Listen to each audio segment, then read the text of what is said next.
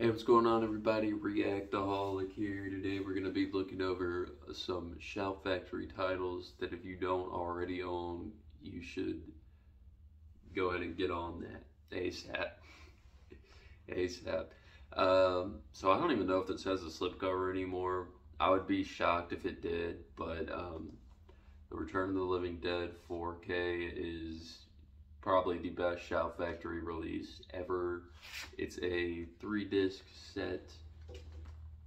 I don't think it has any reversible artwork. Yeah, it's a 3-disc set. It comes with your 4K just standard, just the 4K with all the setups.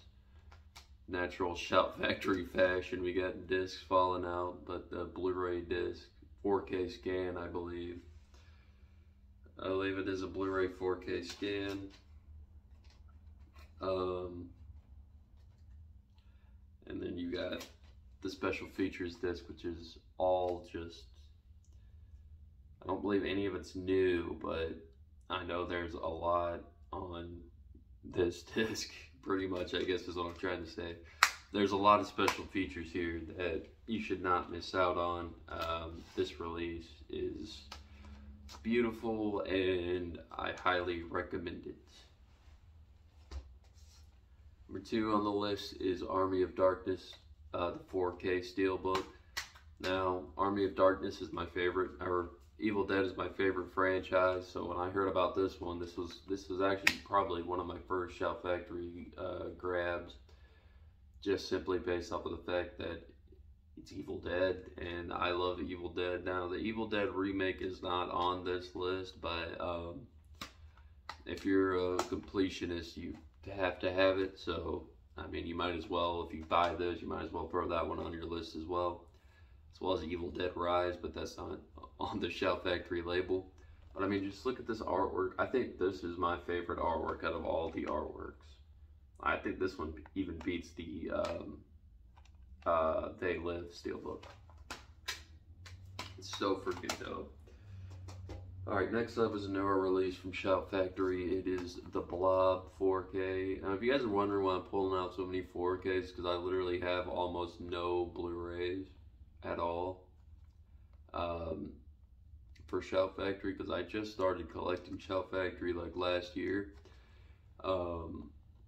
Like during Christmas time, the video, what I got for Christmas video type beat. But The Blob is a fantastic movie. Another one that I kind of held out on, because I was like, I don't know if this one's gonna be good either. It looks okay, you know, the artwork looks better than what I feel like the movie will be. Then I watched the movie and I was like, wow, I need to just stop thinking Shout Factory's gonna put out something bad. Then they go and they put out Night of the Comet right after that. So you know, Shout Factory's confusing about that kind of stuff. Next up, this is another remake film, Dawn of the Dead. I always forget how good Dawn of the Dead is, the remake. I always forget how good it is until after I watch it again. And this movie is so fantastic. No new special features, but there's already 1,000 special features for it. And if you didn't have the Blu-ray, you might as well get the 4K. You know, you might as well go ahead and grab it. And Shout Factory kind of puts out these lame releases now, I understand, but this 4K is actually beautiful. Like, it just makes the movie even better, to be honest. It makes me realize that 4K with like the newer films could actually work, you know. So, but I don't typically go for like 2010 4Ks, you know, 2010 4Ks or whatever, whenever that came out. I think it was like 2016 or 2013 or something. 2004. Okay, we were way off. This next one, and I picked this one in general because I think it's better than the first one. I think it's way better than the third one. and I think that it's way better than the remake. It is Night of the Demons 2. This one is like this. The reason why I didn't watch these sooner is simply because of this back here. Like, I hate this artwork they put on the back of just like a still shot or something. And it kind of keeps me from wanting to watch it. But I mean, when I put this in, I was like, all right, let's see what wackiness we're in for. And this one actually, in my opinion, blew the first one away. This one was so good, dude. I mean, I love the cheesiness and the little, like, nun suit-up scene that they do with, like, the Batman type beat. And it does look really good as well. And I just highly recommend Demons 2 over Demons 1 or Demons 3. So, I guess that's a good thing about not doing box sets for these releases, is that you get the option to pick and choose which ones you want, which is really cool. But they could still do like what Vinegar Syndrome did and release them separately, but release the box separately as well, in case you decide you want the box later. I don't know. I mean, that's a good idea though. It's a good idea. Next on the list is They Live, the 4K Steelbook.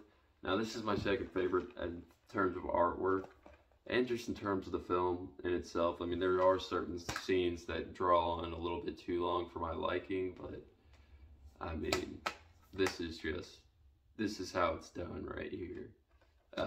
As far as a 4K goes, this has to have the best quality out of a lot of the 4Ks in this selection, except for Return of the Living Dead, because that one was really good. Alright, next one on the list. This one's had problems, and I keep talking about wanting to make a video on it, but I don't know. It's The Exorcist 3. It is, the movie itself and the quality is really good and all that. It's just getting it is the hard part. So like, this thing goes in and out of stock so much. And like at a quick rate too. Like if it goes, it's like the PS5 on launch with this movie. You know, the people are already putting it on for scalper prices, and they're not even done putting out copies yet. It makes no sense, but I still, if you can get your hands on it, still do it. It's a good release. It's a worth it release to have in the collection. And last on the list, as you can tell, Creepshow, man. And it's like, and all of these films are really good. It's just picking which one is the best is the problem.